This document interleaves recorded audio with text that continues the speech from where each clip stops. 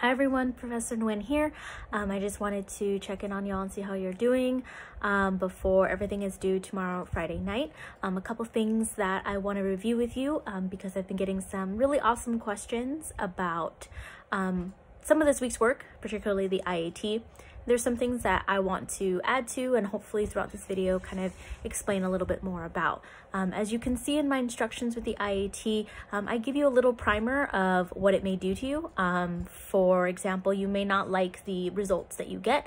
As I state in my instructions, you might have an automatic desire to say that they're wrong or to say that they can't be accurate, or, you know, to otherwise kind of preface your answers by saying that, oh, I would never, you know, be this or be that or act discriminatory towards someone.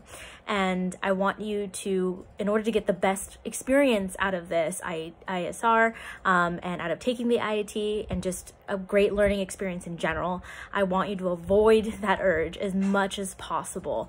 Because remember, if anything we learn from chapter 2, we are products of our environment. And so like I stress in the instructions of the IAT, having a bias does not make you a bad person, and having a bias that you didn't know about and that surprises you doesn't make you a bad person.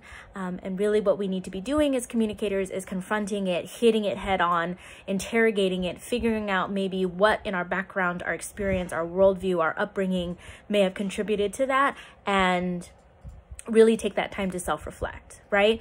And so, for example, if you took an IAT that said, you know, you had a preference for a particular skin color over another, and you have this urge to say, no, like I'm always fighting for social justice and I always want people to be equal. That's okay. I know that you do. And I very much believe that all of you are fantastic, wonderful human beings who are here to make this world a better place. And at the same time, remember that our conscious thoughts, right, what we want, so we fight for equality. We're on social media fighting for it. You know, you're talking to people, you might be out protesting, fighting for it. And you can still also have implicit biases that were given to you by your environment, absorbed into your subconscious and still a part of you. And so stating that, oh, you know, I don't outwardly act discriminatory towards someone doesn't negate the fact that you may hold an implicit bias, because again, it's implicit, it's subconscious. There's no way you can know that you have it. One great example might be that is pertinent right now is the discussion of what's going on between how police officers and the communities that they serve interact, right? A police officer may not have an outward conscious thought of, you know, I dislike, you know, this particular group of people. However, in a stressful situation, a police officer may react on their implicit bias before they react on any of those conscious thoughts. That's why implicit biases are important, because they are what we end up defaulting to in moments of high stress or moments where we need to make quick decisions. And most of the time when you're consciously going to a protest or consciously on social media fighting for equality or talking to someone about equality, of course you're not, you know, making quick judgment decisions when you're engaging in those behaviors. So then therefore you can't equivocate what you would consciously think with what your implicit bias would be. So I really wanted to clarify that aspect. Again, there is no shame and there's no blame in having a bias. All of you do, and that's okay. And as I said in my lecture video, I do too. All human beings do too. It's impossible to be a human being and not have one. The last thing I want to emphasize is for those of you who are testing in the IAT and you are getting a result where you have no association, that's fantastic.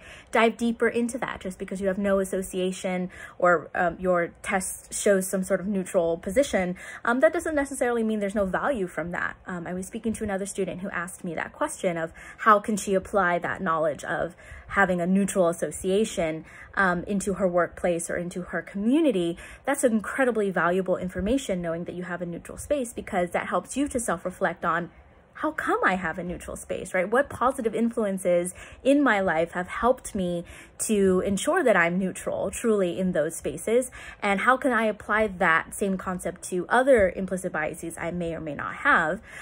Because what that means is you're surrounding yourself in an environment with people that are providing you a holistic approach to, you know, the groups of people that the IAT is testing on. So long story short, if you have a non-association or your test shows little to no association between two groups, that means that there's something in your environment that is supporting you, and so you can apply that to your work and to your school and to your personal life by being mindful of your environment, by possibly being that positive support for other people, and supporting them with transforming their possible implicit biases, and also can continue to motivate you to harness that strength to address other implicit biases you may have. Because while you may have tested neutral or no association for one test, that doesn't mean that you will for all of them, and it's very likely that you won't test neutral for most of them. And so that gives you great knowledge as a communicator on how wonderful it is and how possible it is to mitigate or control the negative impacts of implicit bias. I hope you are all having a great afternoon or day, and I am looking forward to reading the rest of your ISRs for this week. I will talk to you all soon. Bye.